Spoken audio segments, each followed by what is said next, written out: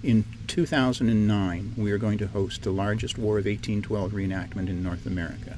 It's the Grand Encampment of the War of 1812, and we are the only site in Ontario large enough to play host to a gathering of that size.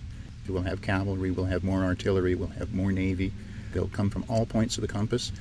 We'll have an awful lot of American reenactors from as far away as California, from the U.S. South, from Baltimore, from right across Indiana, Michigan, Ohio, Illinois, the New England states, New York, and you'll see Canadian reenactors from the East Coast right through to, we have had groups here from Winnipeg in the past, and they'll be here again. If I was to say one thing to people to convince them to come in 2009, it would be come and see your history come alive in front of you. It would be to taste it, to smell it, to feel it, in a battle that would be very close in scale to an actual battle from the War of 1812. You'll never see anything like this in Canada again. Certainly not in this part of Canada.